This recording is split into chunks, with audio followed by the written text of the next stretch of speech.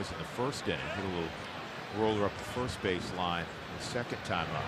And CarGo has a base hit the other way. Now has a 20-game hitting streak. How about that for a two-strike approach, Billy? It's perfect, and we know that Hendricks is going to be around the strike zone. He is doing a fantastic job mixing in the pitches. We've seen cutters, we've seen changeups, we've seen fastballs. It's just a fastball that runs back out over the plate. Montero knows that that was not a good pitch. So the Rockies, for just the second time in this